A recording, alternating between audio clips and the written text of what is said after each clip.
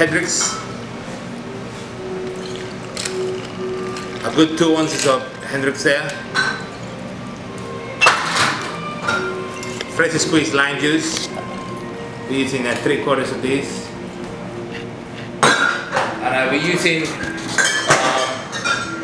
thyme nectar.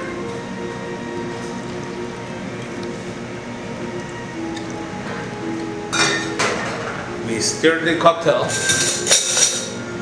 using the best spoon here. This one. Stir the cocktail.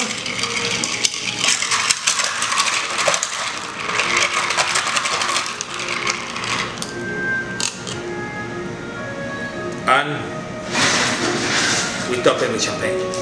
But we're gonna top it in a really cool way.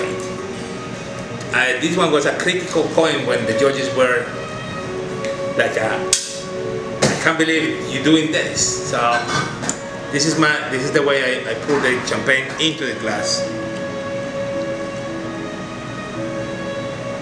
So I want the wine to just rest on top of the cocktail. I want the fizziness of the wine just go crazy with the citrus of the cocktail. I want the wine to just rest there.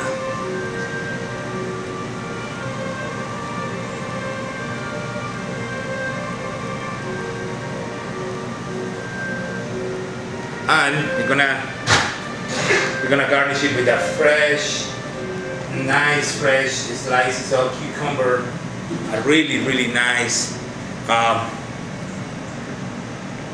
green thyme.